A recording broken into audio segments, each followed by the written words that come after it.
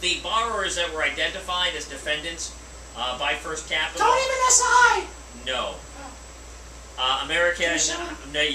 American Marine Holdings, Donzi Marine, AMH Government Services, Proline Boats, Fountain Power Boats LLC, Fountain Power Boat Industries, Fountain Power Boats Inc., Fountain Dealers Factory Superstore, Baja by Fountain, Palmetto Park Financial, 5509 Marine, Liberty Acquisitions, and one guy, Joseph Wortley.